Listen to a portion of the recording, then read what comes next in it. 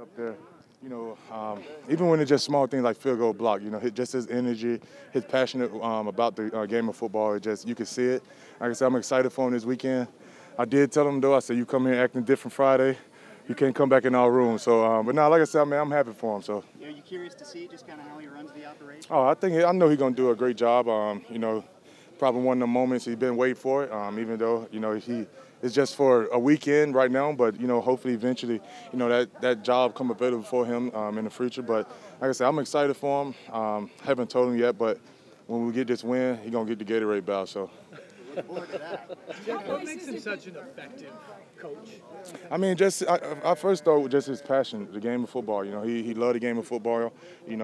Just the talks this morning. We have a talk this morning about just his history with guys and just what he expect out of the group. And he told us he don't think we there yet, and that's why I respect so much about him. No matter if it's me or the guy just came in, he gonna keep it real with us. And I think that's the biggest thing. Him being honest with his players and holding the like myself accountable. And like I said, I can't do nothing but respect it. You're probably not gonna play a whole lot on Saturday. You're gonna be over in his ear telling him to go for fourth down, I'm gonna make sure I'm giving him the stuff off the whole game. I'm gonna make sure I'm in his ear, whatever it may be, and better just hope we get this win because I'm gonna give him some. It's gonna be hard on me if we end up not winning this game, but I know we're gonna win it. Will he have the authority to levy any fines or any extra discipline now?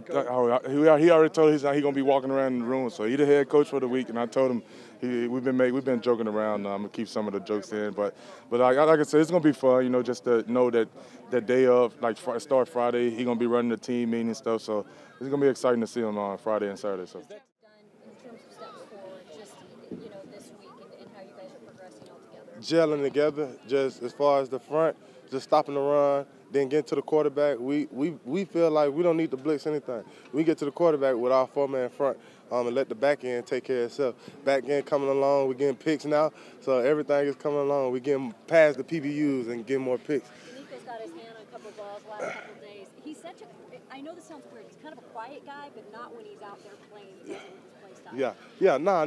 Nico is not quiet. He's just, I don't know. To y'all he is, but he's not quiet. He's a talkative guy. He's been in the league for a long time, so he give a lot of knowledge. And then I like him because I studied him before I got here, and now I'm here with him. I get to study him all day. What did you study about him? Oh, just his pass rush moves. It's just being inside and seeing somebody who pass rush similar to me and not having those big stout guys inside. He was one of those guys I studied. Short time you've gotten to know Coach T, just kind of what stood out about him to get this opportunity. I've been knowing Coach T since the Raiders. Oh, that's right. I was at the Raiders, he wasn't there, but his name came up a lot within the building and stuff like that. Then I also got a chance to be coached with Coach Buck, who was with him a lot too. So I've been knowing about T for a long time. Just kind of what stands out about him though? Just the knowledge of the game. Just he's calm. He's not your regular D-line coach, the rah-rah, the loud type guy. He's your calm, cool, collective guy, but he's been around so many great pass rushers, just great D linemen, and he just know a lot of knowledge and give it down, pass it down. Struggle, but all in all, I think we've been doing good together. So it's just really going to come down to these preseason games. I hope. Yeah, we're really just trying to take advantage of any opportunities that we get. What was the process like for you post-draft in terms of interest from teams, and why did you want to be here? Post-draft. So this was my number one spot. This is where I wanted to be out of everywhere. And then they were the first ones to call. So my agent and I locked that down quick, and really happy that I ended up here.